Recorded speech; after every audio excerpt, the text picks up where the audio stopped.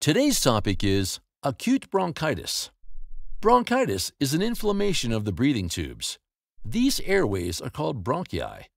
The inflammation caused increases mucus production and other changes. Although there are several different types of bronchitis, the most common are acute and chronic. Acute bronchitis may also be called a chest cold. Symptoms. The following are the most common symptoms of acute bronchitis.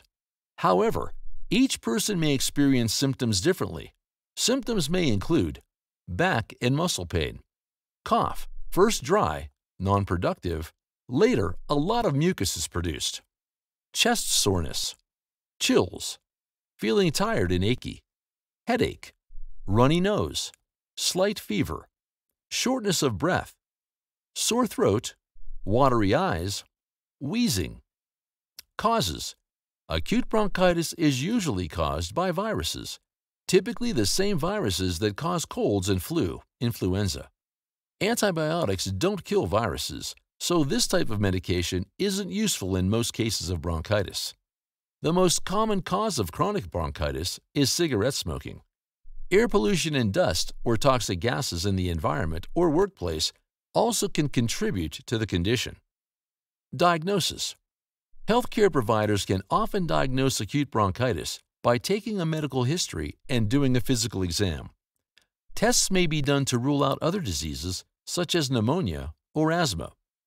Any of these tests may be used to help confirm a diagnosis.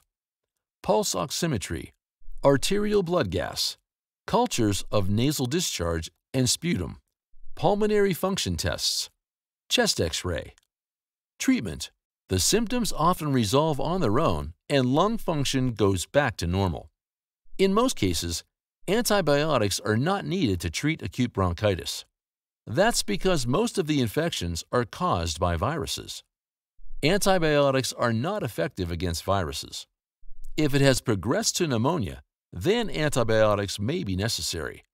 Treatment is aimed at treating the symptoms and may include avoiding exposure to secondhand smoke, cough medicine, humidifying the air, increased fluid intake, pain relievers and fever reducers, such as acetaminophen, Tylenol, quitting smoking.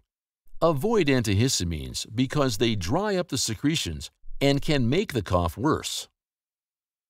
Thank you for watching our video. Please do not forget to like and share the video. Also, please subscribe to the channel to stay updated on our latest videos.